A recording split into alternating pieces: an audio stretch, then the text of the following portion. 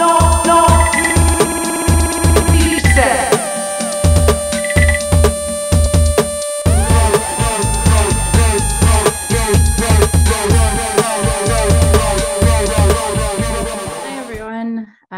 Georgie. I'm a second-year student at the Center for Curatorial Studies at Bard College. I'm so excited to be here for this evening's talk, and huge thanks to Nick and Bard Meme Lab for hosting. I'm going to start by briefly introducing the exhibition and tonight's speakers. Then I'll go ahead and turn it over to Manuel and Jenson for the duration of the event. So Yacht Metaphor, the collected works of Cory and the Abyss, is a browser-based exhibition that explores the work of artist, poet, and meme creator Jenson Leonard, and is presented as the exhibition component of my thesis research here at CCS.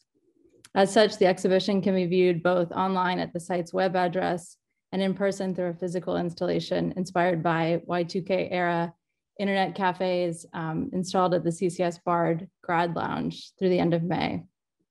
Additionally, Leonard's work can be found on view on a billboard just installed on Route 9 in Tivoli in upstate New York yesterday.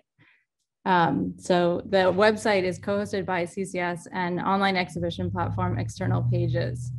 Yacht Metaphor is both an exhibition of Leonard's meme catalog as well as an artwork in itself. The online exhibition takes the form of a didactic custom-made website created by Leonard and web developer extraordinaire Clay Colonna, aka DJ Poodle Emoji. Through an immersive and interactive underwaterscape, the online showcase presents a selection of the most iconic Cory and the Abyss memes created between 2015 and 2021, accompanied by extensive annotations by the artist. Additionally, the site offers multiple points of entry, from an in-depth origin story to an extended catalog essay by artist and poet Manuel Arturo Abreu, here with us tonight. The website creates a new context for looking at Leonard's work within their native online environment, yet distinctly separate from the infrastructure and algorithms of contemporary social media platforms. It invites viewers to engage with the artist's memes, both as contemporary net art and as an unexpected educational entryway into complex social and political theory. A little bit more about our speakers. As the legend goes, Jenson Leonard was born in Detroit, Michigan, and raised in Pittsburgh, Pennsylvania. He began making memes under the alias Cory and the Abyss during a 6-year tenure as a cook at a Belgian waffle kiosk in 2015, drawn to the immediacy and reach of instant publication on social media. While most meme creators make work that feeds off of the daily news cycle and viral online trends, Leonard instead focuses on creating what he calls evergreen images, content that remains consistently relevant over a long period of time. Embracing the appearance of an almost absurdly high production value, Cory and the Abyss memes mine the visual language of mainstream news media, advertising, and mass entertainment. These carefully constructed images pit capitalist American visual culture against itself through pastiche and satire. I was first introduced to Jenson's work, obviously through Instagram, but more seriously through an interview Manuel and Jenson did for AQNB in 2017. It was through this interview and a deep dive into Jenson's work and Manuel's writing that I became increasingly interested in these memes' evergreen nature, and more broadly, the relationship between humor, critique, and race, particularly within the online space, and considered what it might mean to push back against the infinite scroll of the internet and tireless production of online content to create a space to look closely at this body of work and its many layers.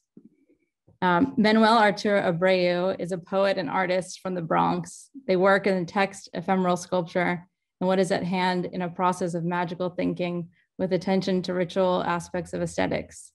They're author of 2 books on poetry and 1 book on critical art writing. Their writing has appeared at Rhizome, Art in America, Cura, The New Inquiry, Art Practical, and AQNB. Recently, Manuel has turned their attention to Bard alums Ryndon Johnson and Brandon Ndife for a recently published article and extra titled Sculpting the Black Generic, which I will drop a link to in the chat.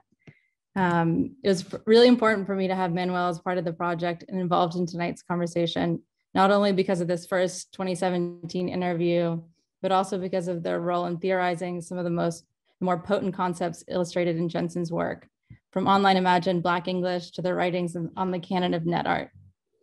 For that reason and more, it's a great honor to turn it over to our speakers tonight, Jenson and Manuel. So go ahead and do that now. Hello.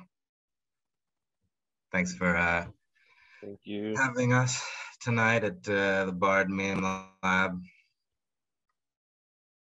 I prepared a presentation, so I'm going to go into that. It covers a few of the through lines of my work, and it just contextualizes it a little bit. So I'm going to do that. Uh-oh, my internet connection is unstable. Oh, stay tuned, everyone. Set Radio Realism, which is important. So a little bit about myself. I'm from Pittsburgh. I went to an all-boys Catholic school, high school called Central Catholic, which was a giant Division I football factory. I ended up going to Kane University, which was a small Jesuit school down the street. I really didn't put much thought into college. I just know that it was something my parents demanded of me, so I didn't really question it. And there, it was just overwhelmingly bland and WASP and culturally bankrupt. I mean, there was just so many, the Ugg boots and North Face fleece combination. And I guess being in those circumstances, it really helped me and my friends form like a really strong sense of community. Communes around just smoking a lot of weed and listening to obscure jazz records we'd find on blog spots, and reading poetry. And I originally started out as a digital arts major, but I couldn't keep up with the professor, the tiny mouse cursor on the overhead projector screen moving and clicking little menus. I was that person that was always raising my hand, just slowing down the class. So 2 weeks later, I dropped that major. My friends, we were all like English majors, and we'd pretty much read all of the modernist canon, and we talk about Sister Carrie and Chickamauga and Upton Sinclair and Millhurst. It was extremely generative despite the cultural malaise of Duquesne University. Pittsburgh, which is just, you know, what is Mediterranean other than spicy white. And then being the autopoetics of the end of social media. Just going down this wormhole of Tumblr, Twitter, and Facebook. And there was, from around 2011 to 2017, I would say, was the epoch of Facebook. Leftist memes, hard, witty memes were coming out of Facebook. And it was like a tiny micro artistic renaissance, but with macro repercussions in terms of the post reach that our content was getting, people that were seeing the work, and then just taking these politics and slowly, medically making them bubble into mainstream consciousness. And from their phones with a few apps. So this is a screen capture of my submit in 2019 when I was writing lots of poems and submitting them. So there were 2 poems accepted out of, or 2 entries accepted out of 51 over about a 4-year time span, which is, I think, a less than 2% rate of acceptance. And so all of this rejection from these poetry journals, not only was it sobering, it motivated me to figure out how do I contemporize poetry for myself?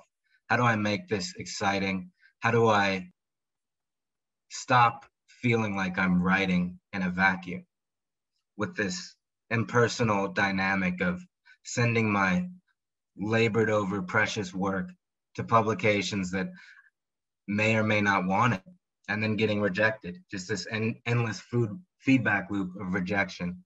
It's not to say that I don't have,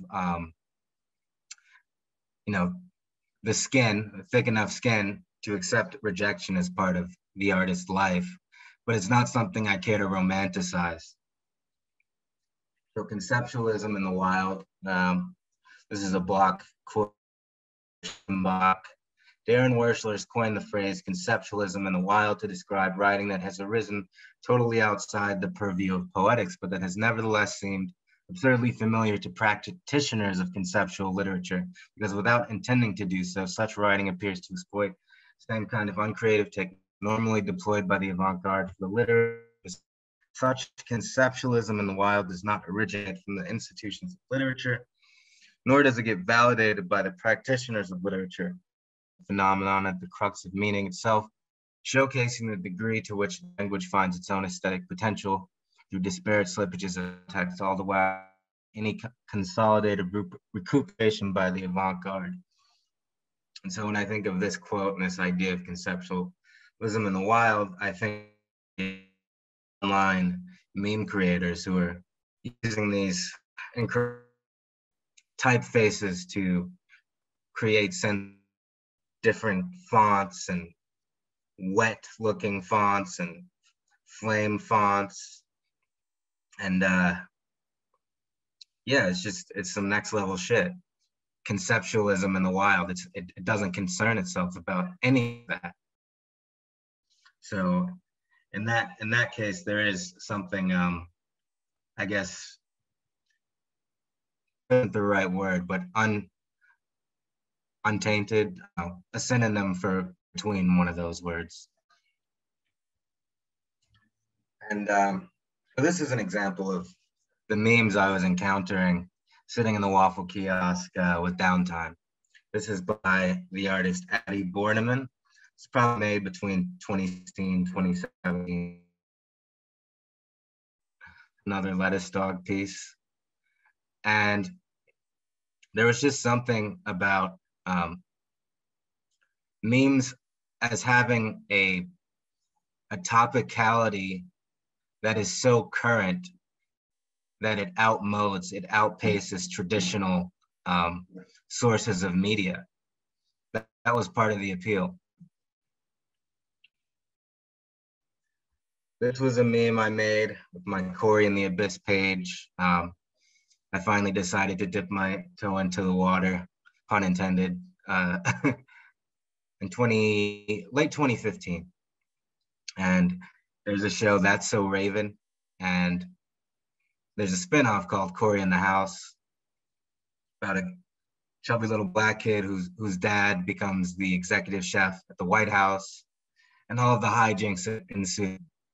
And there's a Twitter page called Cory in the Noun, which every day says Cory in the hydrogen collider, Cory in the subterfuge, Cory on and so forth. And Cory in the Abyss, that tweet went viral. I just thought it was gut rich. That's hard to say. And I had to make my internet persona around that. So this was the first meme I made that went viral. And in about 2 weeks' time, according to the Facebook metrics, over 400,000 people saw this image. It's the White Ranger from Power Rangers when you're an avowed anti-racist but still benefit from white privilege. Then eventually I messaged Addie, and eventually she agreed to help share my page's content in exchange for creating lettuce dog style memes. And eventually we got the page to over 100,000 followers on Facebook. And then it got mass reported by just an alt-right group that congregated on some forum and architected just a mass reporting. And the page got taken down basically around like an argument around like anti-Semitism, but it was unfounded. It was just like so many people reporting it. And yeah, Addie, when the page went down, it was pretty devastating because we had built it up and I was getting so much joy out of, you know, the catharsis of making memes, but also feeling like I was informing and dictating discourse and visual culture. She took about 2 months off, just offline, just to figure shit out. Memes I made, the stylist dog. There were 3 or 4 different fonts that we worked around, just put over stock photos. And I liked the meme as just I guess my style of writing poetry, my lines, one of my professors said was full of short, terse, compacted resonances. I was like, what does that mean? But I understand what that means entirely.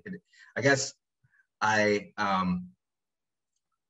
like to sandwich in as many references as possible. So with this meme, you have on one hand, the father clothing the daughter. You also have like the white nuclear family. And then you have the daughter espousing Foucault. This melding of the nuclear family, Foucault, post-structuralism, all in a meme that you will encounter.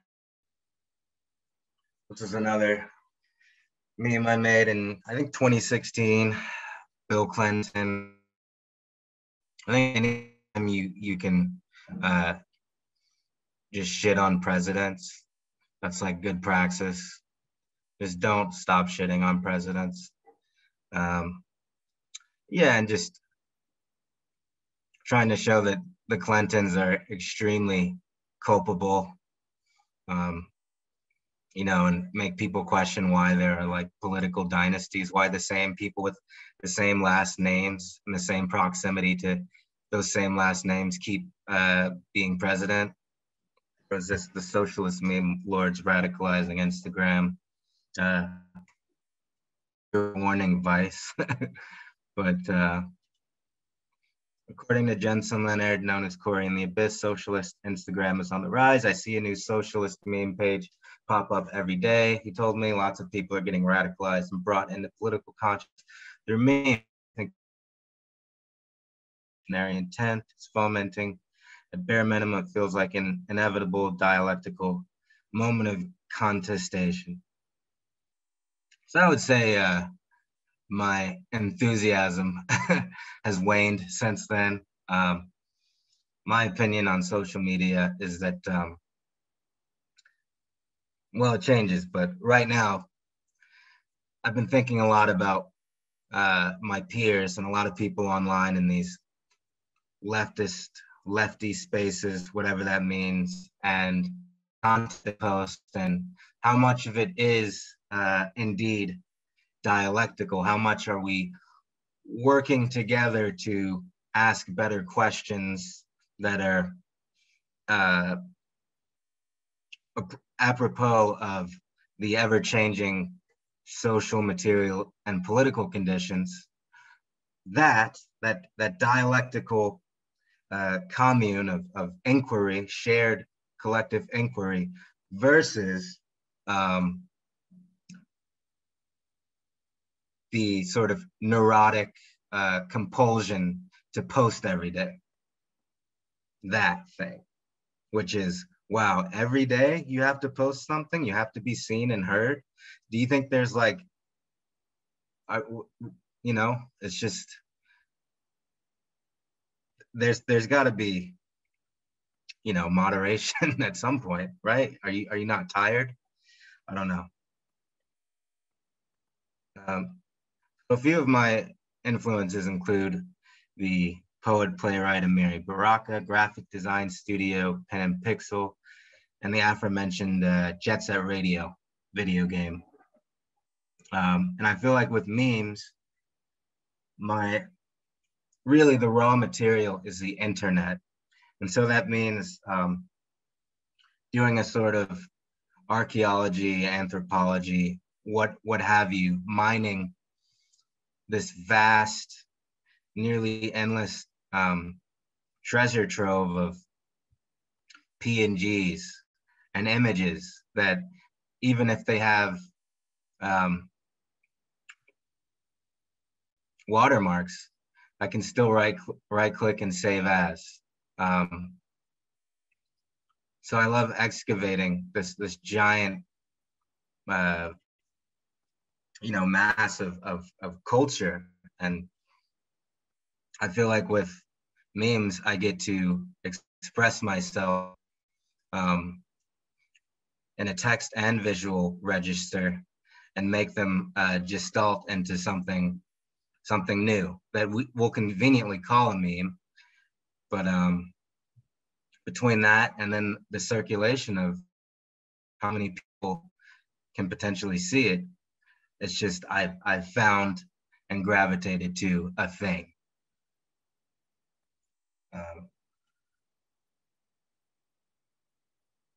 So this is a quote from Amiri Baraka. The word art is something the West has never understood. Art is supposed to be part of a community, like scholars are supposed to be part of a community. Art is to decorate people's houses, their skin, their clothes, to make them expand their minds, and it's supposed to be right in the community where they can have, and when they want it. It's supposed to be as essential as a grocery store. That's the only way art can function naturally. And so when I think about this demand for art to be part and parcel with the community, it's not exactly the same, the sort of handheld encounter with memes in your phone. I think there's something to, you know, the low barrier of entry to participate in memes, their widespread circulation, the lack of mediation. That doesn't mean that there aren't, you know, spurious terms of service on these platforms that can delete you at a whim. But generally, there are less loops to go through. If I want to say something online, it's not hard to do. I can, you know, yell into cyber traffic, so to speak.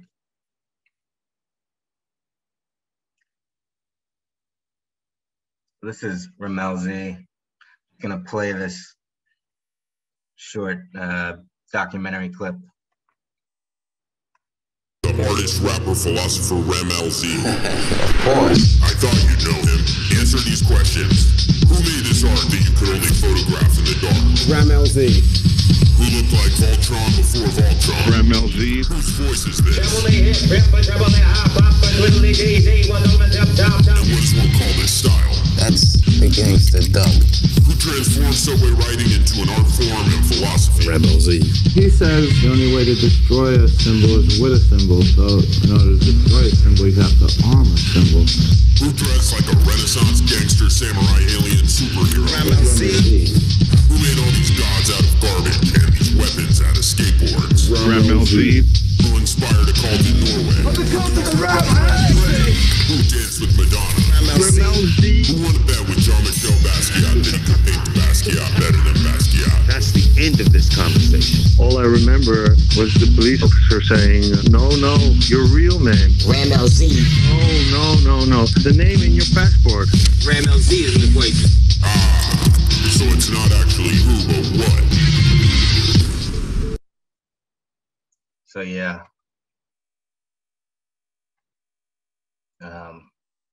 Ramelzi. This was like when I was in 2008, just my peak hypebeast years, scrolling various Nike message boards. I came across this hat, and it was like $400. it was a Ramelzi Supreme hat. And, you know, you can cringe at the context of which I found Ramelzi, but it exposed me to his art, his oeuvre, his whole philosophy. And in Far Rockaway, New York, Ramelzi began spraying graffiti on New York City subway cars as a teen. Already enraptured by the power of the alphabet, he worked across media to investigate the currency of letters as weapons and as elements in mathematical equations. The artist adopted the name Ramelzi, which he viewed as a mathematical equation. Through graffiti, hip-hop, painting, and sculpture, Ramelzi reimagined the alphabet's historical trajectory in the 1979 manifesto entitled Iconic Treatise on Gothic Futurism. The artist asserts that letters, when separated from their literary function, are weapons that can be harnessed to battle the oppression imposed by counterfeit linguistic systems. Though his aesthetic may appear rooted in science fiction, Ramelzi saw a fundamental link between the cryptic script of 16th century monks and his own late 20th century conception of the alphabet. So when I try to think through Ramelzi, I'm thinking about, I'm not trying to create like a Basquiat-Ramelzi dichotomy, but I am saying that there is something I find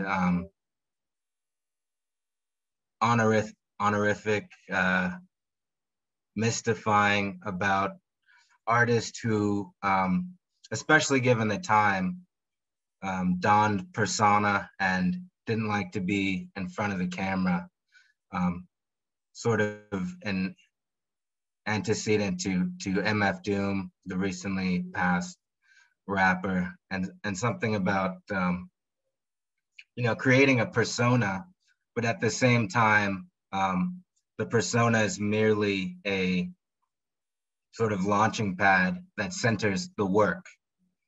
And I just think about how in this social media era with nonstop connectivity, and that you don't really have the mystique of the artist so much anymore. It's much harder to maintain. And Ramelzi, just his philosophy of language, you know, if you read it, you'll see that he was on his Derrida shit just as well as Derrida. This is a pen and pixel work, the cover of a Juvenile record, the G Code. Pen and Pixel is a graphic design studio in Houston. I'm pretty sure they've done over 1,000 album artworks. This is a Silk the Shocker, Charges to the Game. And then there's this Cher poster for an HBO special. My work is definitely informed by them. I like the collage style. I know that what they would do is they would take every element and photograph it in front of a green screen and then go into Photoshop and layer those elements together. There's almost like a psychedelic quality to the perspective of the compositions. This is Jet Set Radio Future. I'm just gonna play a brief intro to this game. This game came out in 2012 or 2002. I was 12 years old. I used to come home from school, put on my headphones and play this game.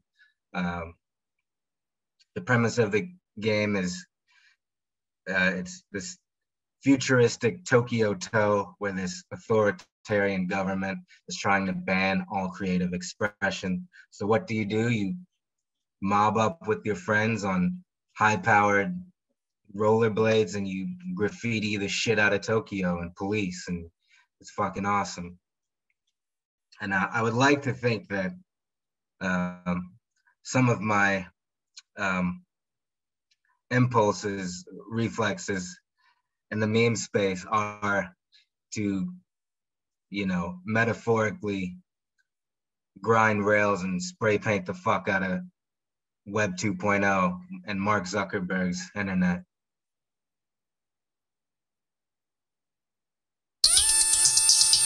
Yeah, this is DJ Professor K, baby, the master of mayhem, know what I'm saying? Bring you another Tokyo Underground pirate radio broadcast from Set Radio. I'm gonna bust into your head through your cute little ears and blow your mind with my sexy voice and out-of-sight sounds. Those of you prone to nosebleeds should keep those tissues handy, suckers. Tokyo is being oppressed by the Rokkaku Group, a mega enterprise headed by Rokkaku Goji. Rokkaku is using his money and influence to mess with everything, industry, society, and even our culture. And he's even got his eyes set on City Hall. Lately, Rokkaku's been shaking down the government, passing that Rokkaku law crap, even buying off the police department. This law ain't nothing but garbage. It's just some selfish little punk's way of trying to show he's a big man. Rokkaku and his gang are trying to stomp out our culture left and right. They don't give a rip about our rights. All they care about is profit. And some spineless fools have already become flunkies in their diabolical scheme. You better believe they're listening in on this broadcast. But even in all this heat, there's a group of young kids who are tearing up the streets. I'm talking about the Rudies. These kids have set up and buried Tokyo and defeated. And now they're all wrapped up in their own little territorial tug-of-wars. The hottest team at the moment is the Gingis. There's Yo-Yo, a guy who'll blow your mind with silver tongue. And Gum, a real cool lady who leaves a trail of broken hearts wherever she goes. And let's not forget their leader, a self-styled genius that goes by the name of Corn. These three ain't your garden variety street punk. Know what I'm saying? Lately, Tokyo's been on one bad trip. The attack on the record store in Chuo. Yeah. So this is an excerpt from First-Person Shooter Ideology, The Cultural Contradictions of Call of Duty by Daniel Bessner. The connections between the military and gaming communities span decades, going all the way back to 1962 when MIT students created the first modern video game on a computer funded by the Department of Defense. These links have remained remarkably stable over time. In 1999, the U.S. Army granted the University of Southern California $45 million to found the Institute for Creative Technologies, whose mission, in the reporter Addie Robertson's words, was to draw on new entertainment tools to build military training simulations. Then, on July 4th, 2002, the military released America's Army, which, according to the Deputy Director of Army Game Studio, allows players to learn about being a soldier by taking on the role of an American soldier, participating in force-on-force operations as part of a team. The most recent edition of America's Army, Proving Grounds, came out in 2015. Moreover, military veterans have regularly consulted with game developers to make first-person shooters more realistic, and in the process, valorize and romanticize the U.S. Armed Forces, most infamously Iran-Contra plotter, and one time NRA Chief Oliver North appeared in the second Black Ops game, for which he was a paid consultant. So I guess,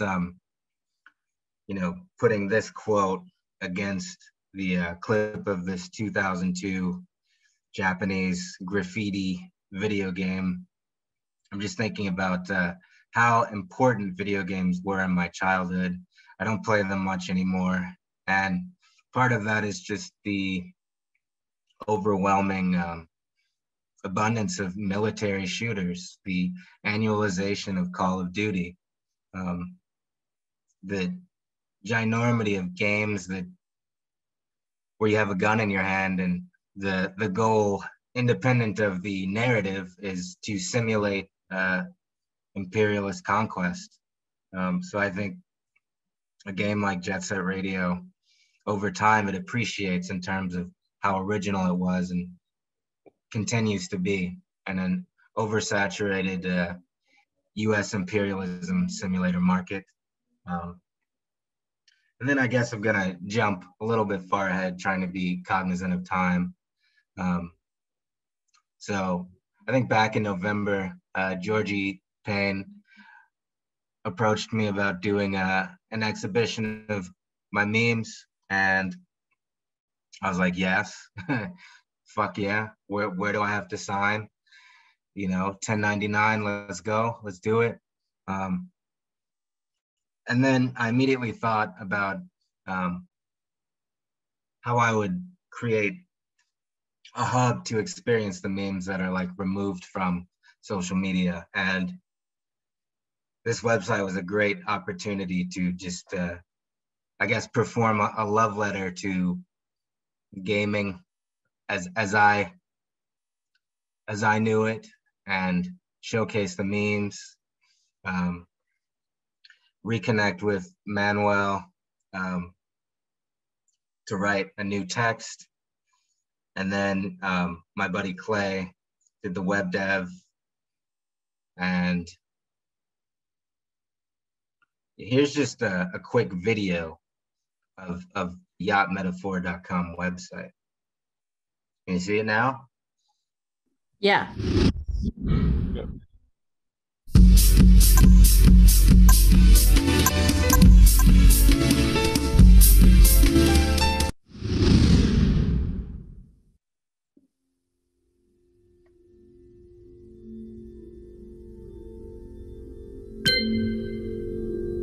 And there's doc functionality and annotations for each meme.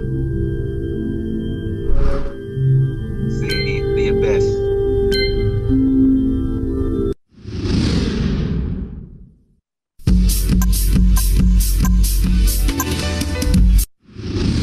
And then there's 4 new memes just for the show, which hopefully I can sell as NFTs with Foundation when they partner with me.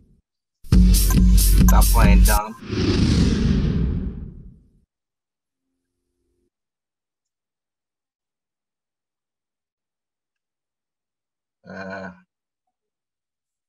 Yeah, so just in the interest of time, that's gonna wrap up my speech, my presentation. And yeah. Yeah, thank you for that great presentation. I saw a longer version of it, but so this cat wants something. I saw a longer version of it a couple weeks ago when you did it for some other institution. But yeah, maybe you could talk a little bit about realism. You know, this critique of capitalist realism from Mark Fisher, rest in peace. And then also how in your work, you're kind of rejecting socialist realism in favor of something we could call like socialist ironism or irony aesthetics. So maybe you could speak about that, because socialist realism has been critiqued or lambasted for being, you know, heavily morally didactic and simplistic, having very simplistic psychology of character and narrative. So in your socialist or post-socialist aesthetics, are you seem more into irony than realism, right? Yeah, great question. Just I appreciate the nice little T-ball there for me. No, but capitalist realism, Mark Fisher's text, basically talks about neoliberalism, not just as a bureaucratic system or the cultural sector of, let's say, managerial capitalism, but really it talks about an overdetermination of capitalism in our imaginations, and so that even when we think of alternatives to capitalism, they are still tightly enclosed in a capitalist realism. So there's an imaginative ceiling that is, I guess, endemic to the times, to living in the neoliberal hellscape. What is the outside? Is there an outside? And I guess over the years, like creating memes, especially as, you know, a Black person in these overwhelmingly white communist socialist spaces, I guess from jump, there's like I just have an idea that, or a guiding notion that, like, for a lot of white socialist-oriented memers, or whatever the fuck, that it's easier, you know, if we go back into this capitalist realism framework, it's easier to imagine communism than it is to imagine Black liberation.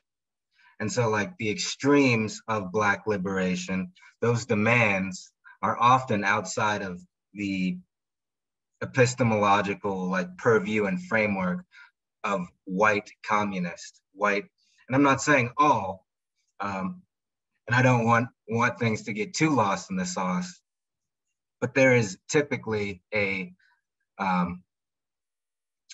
in terms of that socialist realism, it to me translates to a socialist naivete, or almost like a flattening of, yeah, like a Black liberatory perspective, or, you know, where's the room for an intersectional politic? You know, a lot of like white socialist memers like to just throw around the word worker, and worker does have extreme, like, you know, worker is approximate. We are workers, we have labor, we produce value, but, you know, not all workers are created equal. And the history of labor in this country is the history of an entire group being dehumanized before even being made legible as humans and workers. So it's just a different, again, I'm probably going to say the word epistemology like 70 more times, but we're coming from completely different worlds of knowledge, that the conversation that needs to be happening doesn't happen. And I think some of the impetus of my memes is to steer the conversation towards the more complicated demands, and to basically not let white leftists get comfortable.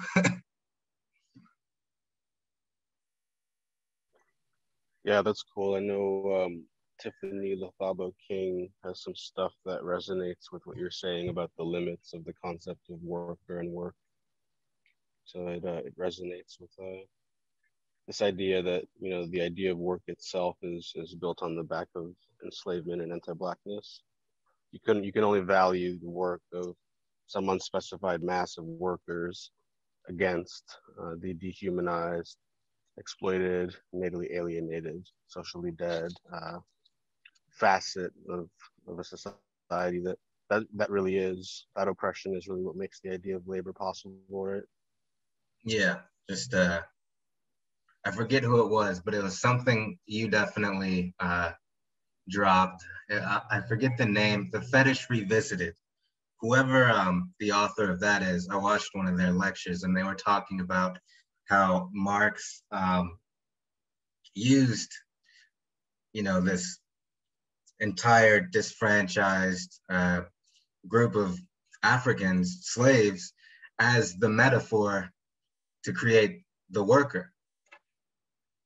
So it's, you could argue that, like, there was even like a like a blackface element to you know, a Marxist labor analytic, because, like, in order to, like, concept the worker of a worker, like the non-worker, the slave. Yeah, I know that in Eric Lott's book, Love and Theft, just kind of about the origins of minstrelsy, he talks exactly about that. Her early minstrelsy, like late 19th century, early 20th century, was kind of a space for expression of affect that wasn't allowed to be expressed in the normative society. So that even included like, you know, worker positive, union organizing, socialist type affect within this scope of blackness. So it's not far removed from the conversation if we can conceive of the digital scape as having ties to, blackface, as being a kind of digital blackfaces, as is the parlance, right? So of course you would see some of these kinds of affects expressing themselves in modern American leftist culture, right? It's like waking up to clock into blackface on your Instagram account to do socialism or whatever. Yeah, the time has passed, but I was gonna make like a love and basketball joke because you said the name of the book was like love and, but that ship has sailed. It's like my internet went out.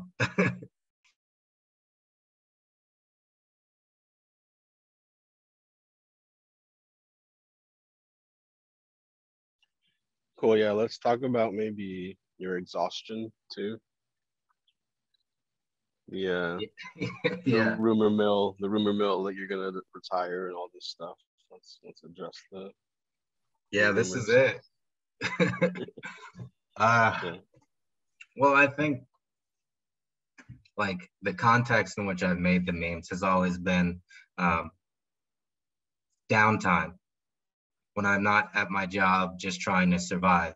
The whole imperative for making memes wasn't like, originally it wasn't just a mustache twirling conceptual gesture. It was like the poems aren't getting published. I don't have money for a fucking studio, so I gotta make these memes. Like, this is how I get my work out there. But I guess the most recent wave of kind of exhaustion and just feeling like wrapping it up, that this shit is like cooked and it's kind of a dub, and like, what I don't need to make 70 more memes about police brutality. Like, that doesn't, like, no one needs that. But yeah, the uprisings last year, my page got boosted. In a week, I got 2,000 followers, and suddenly there were big white-run meme pages sharing memes that I had made 3-4 years ago that have been speaking about, police brutality and just like the anti-Black nature of the United States. And suddenly they had this trendy, fashionable valence, and most importantly, capital to them. And so it was like soul sucking to gain traction from my meme page under like such dire circumstances of like, anti-Blackness being made, mainstream common knowledge after a succession of death. And, if you go back to Arya Dean's, like, what is it? Poor meme, rich meme. And just like, so that theory that she laid out was like made actionable in the summer when a whole bunch of Black memers pages got boosted, tied to this circulation of Black death. And so like, that's not something that I want to continue. That's not something that I just want to participate in anymore. It's just like, it's ugly. And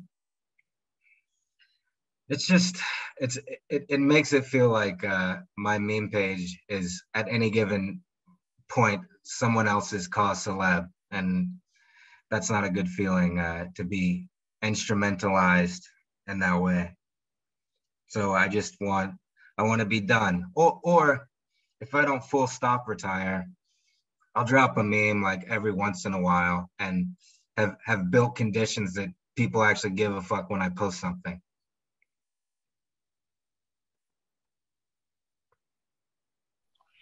Yeah, I can see that this exhibition's like format, whether you're presenting the retrospective as well as the new memes, you're kind of gesturing toward that in a way, like pulling it off of the circulation of social media, putting it into its own space of contemplation, right?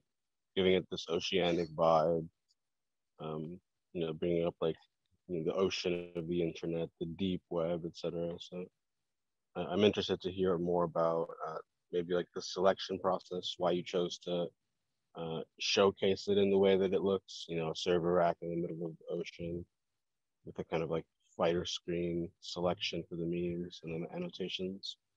Kind of a general question. Yeah.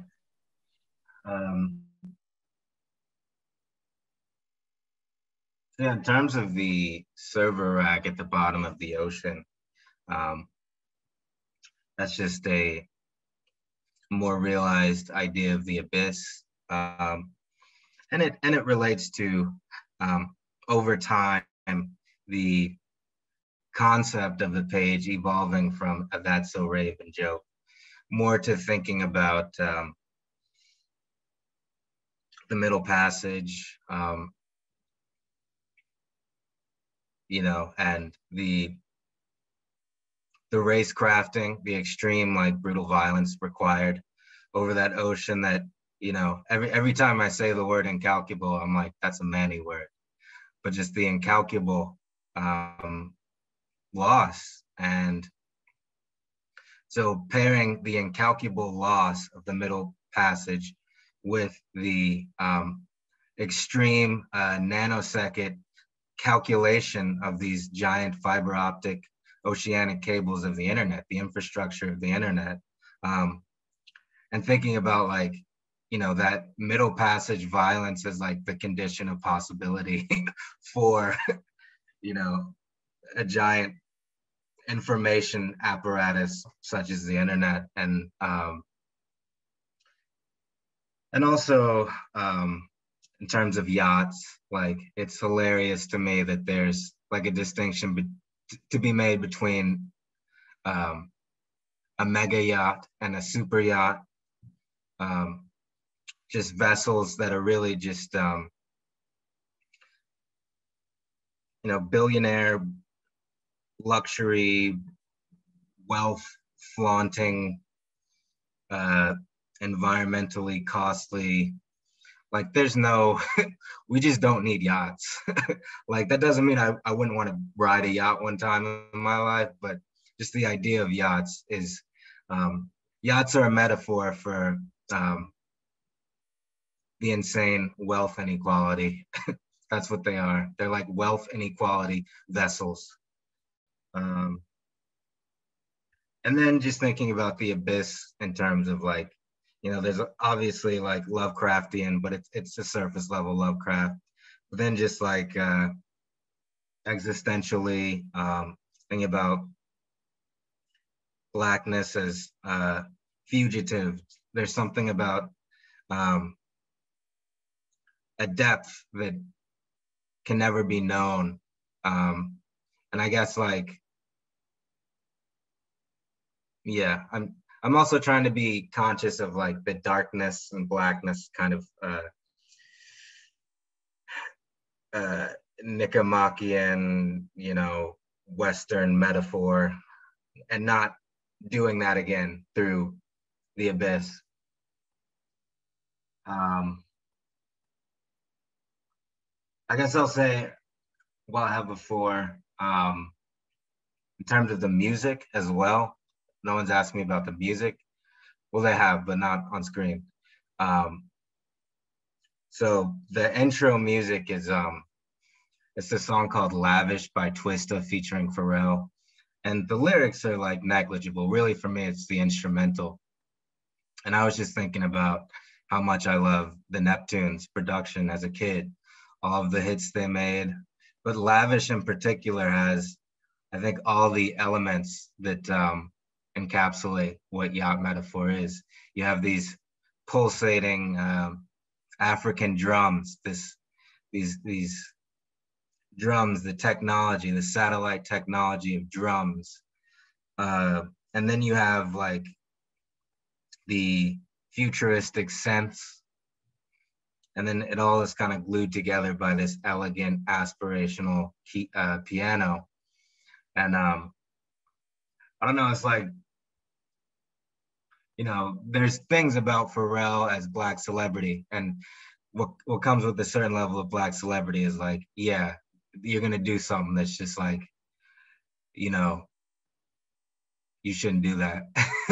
Why did you do that? You didn't need to do that. Like, why are you saying that? This is actively harming the masses of Black people. Like, why you don't, is the Adidas check that good, you know? But I guess like part of me was like an internal dialogue and being like, yeah, Pharrell can like, you know, be a coon and have to navigate being a coon sometimes. But when I hear those fucking beats, like that's some African shit. That's some like ontological African shit, you know?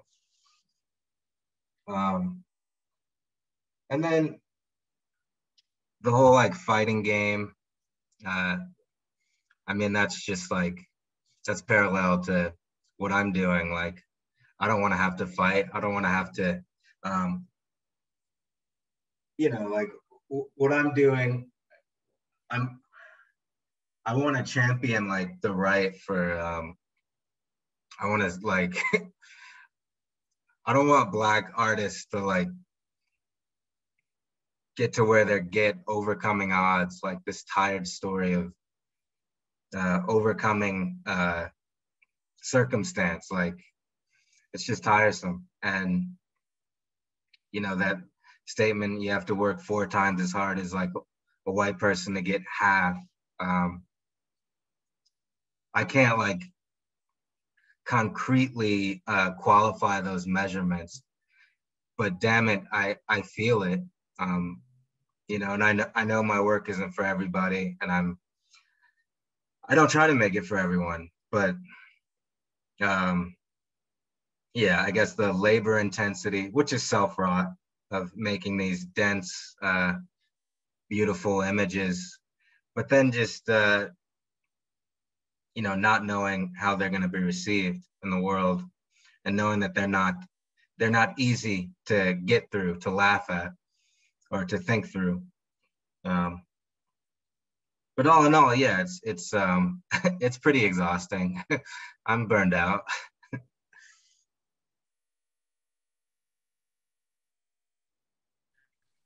Yeah, I mean, you're describing a kind of intense process of identification with the void, right? Rejecting European epistemologies of knowledge that are, I think you said Nicomachean, you might have meant Manichaean. Yeah, that's what I meant, Manichaean, thank you. Manichaean, where light is knowledge and good, and God, and dark is ignorance and void and negation. Yeah, exactly. So instead, you're kind of reversing that and saying that in the void, there's something of value to be stumbled upon, right, in this unlit space. And it makes me think of this question that I have, like in this space of identification with the void, you're kind of bringing in a pedagogical angle to the content, which I find really interesting. I think people, you know, I mean, most people nowadays, I would say, learn more from memes than from school, but learning still isn't a cool thing, right? But I'm interested in makers, creators, and thinkers that they do think something is cool about learning and study, even in this kind of weaponized way, with your reference to Ramel Z, right? Weaponizing the letter form, making it a vehicle in interstellar cosmic space for a kind of cosmic war, you know, against the abstractions that have the European abstractions that have chained us for so long.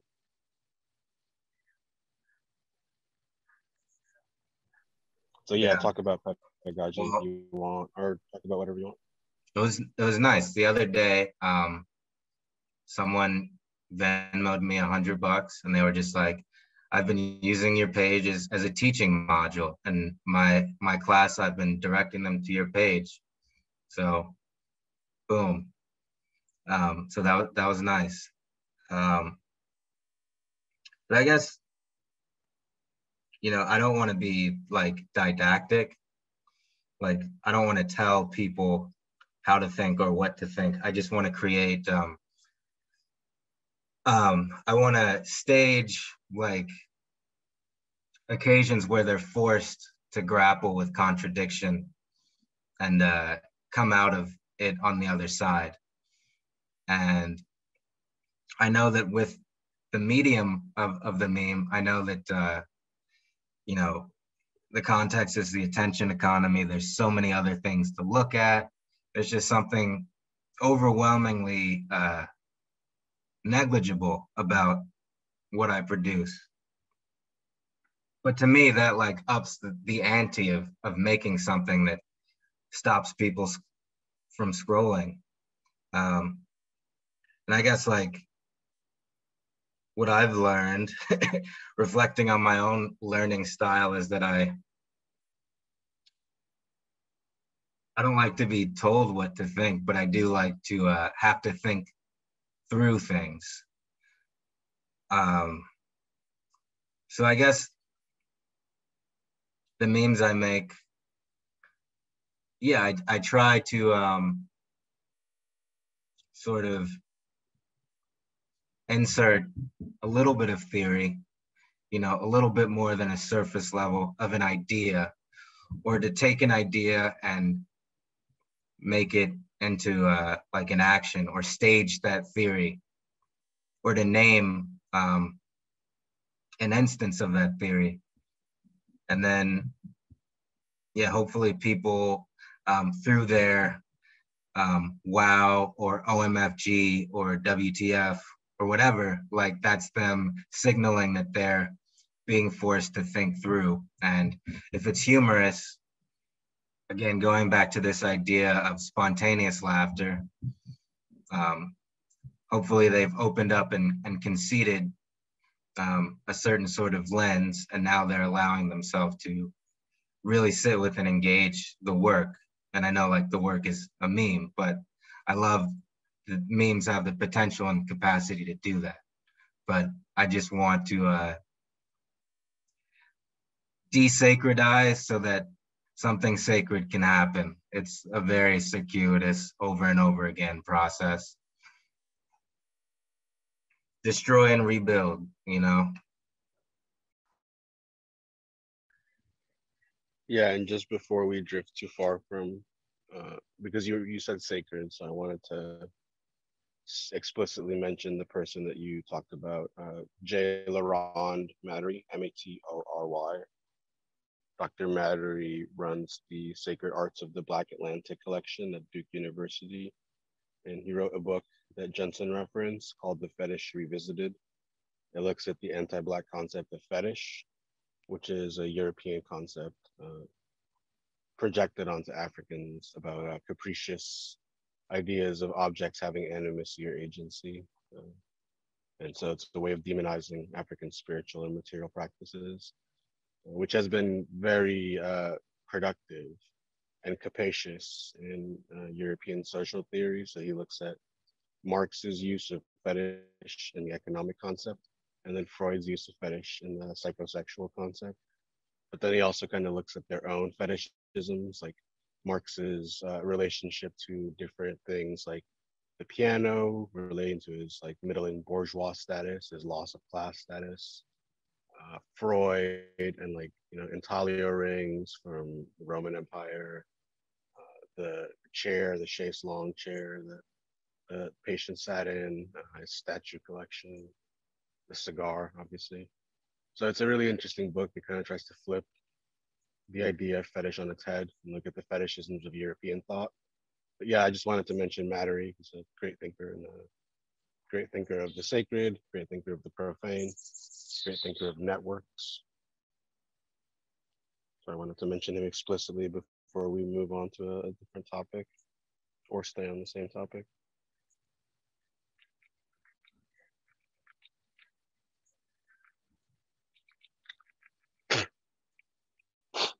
Yeah, what you're saying, it makes sense that you would be exhausted from this constant iteration, constant performance of affect, circulation of content.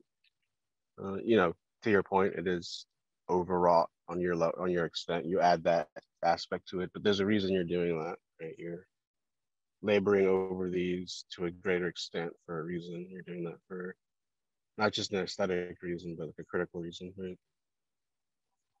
And you call it Bugetto, for people that don't know. the Bougetto, Black post-socialist Rococo type of aesthetic, right? Yeah. Compacted resonances. Yeah, let's talk about poetry a little bit too. Maybe we can bring in poetry. It's been, the textual aspect has been neglected, but you gave us a great starting point with Ramelzi. Yeah. We should briefly maybe trace this out. Tracy 168 was a graffiti writer from the Bronx. He developed what was called wild style. If you've seen, vandalism on corporate property, you've seen that there are ones that are simpler, just lines. Those are called tags, right? Then you see bubble letters. And so those will have fill-ins, outlines, more colors, 2 to 3 colors maybe. And they'll have a bubble shape. And then the more complex ones are called wild style, right? And so that's something that Tracy 168 developed late 60s and the 70s. And it has to do with ornamenting the letter, taking the letter form as a kind of basis for different gestures of complexity. And so Ramelzi is critically important, not just in the visual, but also in the performative, because he was thinking about wild style not just as something about letters, but something about being in the world. So wild style almost as a kind of way of being, an abstract or ornamented way of being. So you've, I don't know if it was intentional or not, but you've laid out a great space for us to think about text and poetry and linguistic narrative, textual abstraction in the context of your practice, from poetry to memes, but also in general. Yeah. Well, I guess there's a lot of poetic techniques that I didn't experiment with on works on paper, but in terms of the memes, I think a lot about deploying popular text from pop culture franchises, like an Avengers logo. And, the Avengers, the text carries something in it, but I guess it's like, it can just be like a gesture of détournement, détournement. But it's also investigating like the way in which these texts are like even just the font style is a vessel of communication. Like the form contains content just as much as the content does, if that makes sense. And so there's something about taking these texts, these iconographies of like big budget blockbuster films, and our eyes are sort of attuned and trained to them because they're so prevalent in pop culture, and then completely inverting or deconstructing the meaning for something else that I find powerful, eye-popping. It's like a really nice visual turn. It keeps people on their heels. So I'm into that. One thing I'm trying to get more into is learning Adobe Illustrator more, so I can get into more sort of the acid graphics, calligraphy, text, and taking over that iconography of these like club flyers that have this compulsion to like include chains and like barbed wire for whatever reason, just like, and just abjection to promote their like their raves, and what's that all about, and just trying to use those visual languages to say some real shit. But that's like another skill I have to develop and see if I want to develop it. I don't mean to interrupt, but this does tie to a question that we have from the audience, which comes from Leslie. She asks, I wonder how you feel about nostalgia, especially the longing for Web 1.0 almost. Do you feel aesthetics and visual styles are fruitful ways to cope with the present? Is that a question for me, or? I guess it's for both of you.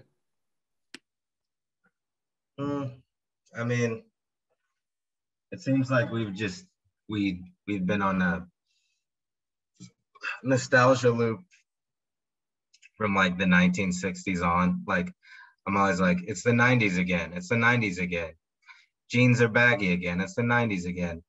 So I think, I mean, Fisher has said some things about nostalgia as like some sort of imaginative bankruptcy to just return to the past.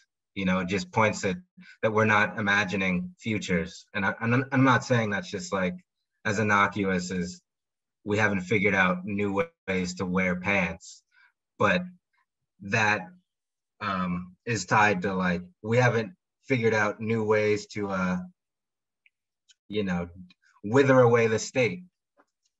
Like those two things are interrelated. So I don't know, like my impetus is if we're going to revisit, if I'm going to reference the past in my work, I'm going to have a message that points to a future that is beyond the politics of this pop culture reference. Not just cheap revisitation and nostalgia.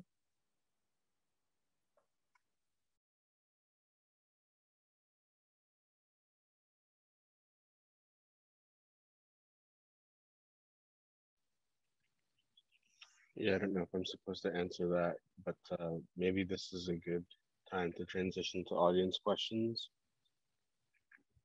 If any have accumulated, or if anyone wants to just hop on and talk.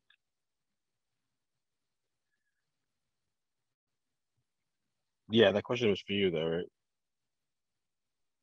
right? Leslie did say if you have anything to say about that, it can be extended to both.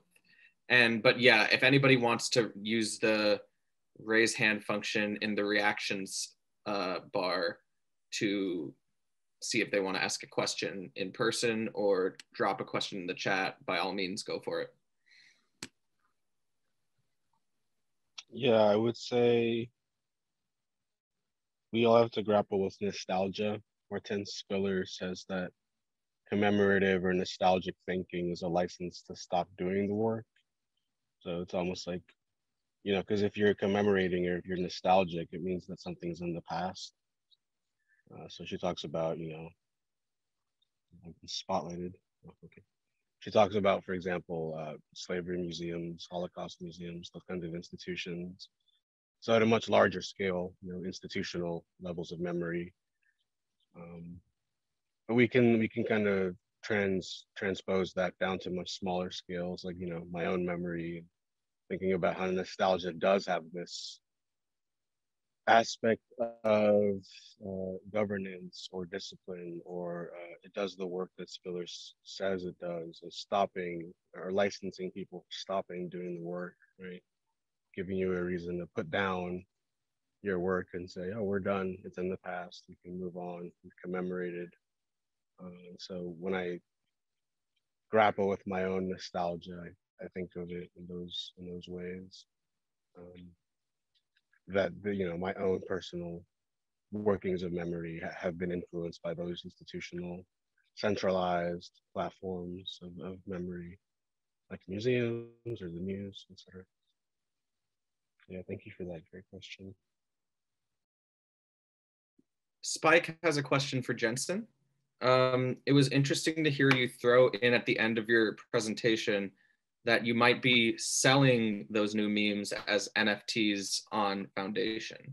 Given the anti-capitalist rhetoric running through your work, how do you square that ethically with creating NFTs, which, parentheses, aside from being antithetical for numerous environmental reasons, are a speculative capitalist market commodifying these digital assets, meaning the first artists getting into the market make money, but smaller, later artists lose their shit without continuous supply of buyers entering the market?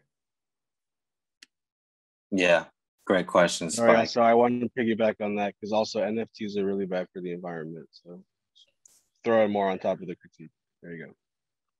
Answer that too. Can everyone hear me? Okay. I won't square it. Perhaps I'll rhombus or trapezoid that question.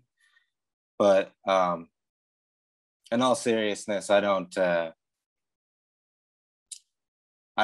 like an NFT with the With Foundation or whatever.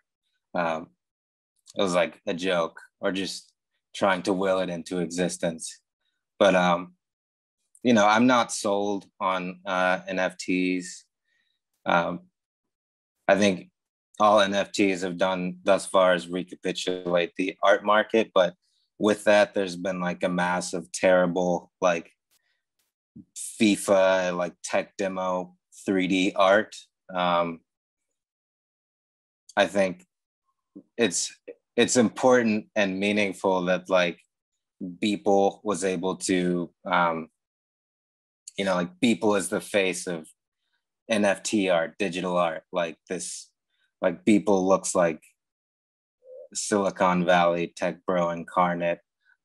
Legacy Russell had a good take on NFTs thus far as just like this side of performative finance, which so far, you know, that tech bro billionaires can buy these digital artworks for $69 million and $420,000, you know, and make a joke and spectacle. It's like, we know the market's a joke, but again, it's just playing out even more in this space. And I think like the market is calibrated to the Ayn Rand and Nick Landian philosophies that a lot of these like white tech bros subscribe to. So to me, NFTs don't represent this like democratizing benchmark, new economy with a low barrier of entry. I think it's like phenomenal transfers of value are predicated on like who has access and control of those markets, whatever they are. Like capitalism demands new, novel, variated markets. And I think NFTs are just the next chopping block, and there's exacerbated by a pandemic. You know, I think that's why they are having this moment, this primacy. And yeah, they're, you know, the ecological toll to mine Ethereum is like insane. So yeah, long story short, I think NFTs are stupid. Spike says, thanks and agreed. See you, Space Cowboy. On that note, I think we have time for a few more questions if anyone has any. Well, if not, thank you so much for having me. And thank you, Jenson, for your great work. Georgie, feel free to jump in if you have any last words. Thank you, Manny. I was going to say, if you wanted to throw any last thoughts on the billboard, Jenson, the process, getting that approved. Oh, God. I mean, that wasn't fun, but part of me feels like the legal team just were kind of like, no, we don't want to go through the trouble. We could put this up, but we just don't want to have to deal with it, the fallout. That's my gut feeling. But I'm satisfied with what's up there, and it's surreal to anytime you're working in like a digital medium or not thinking about where your work is going to go, for it to break through the screen and exist on a billboard. It's wild. Yeah.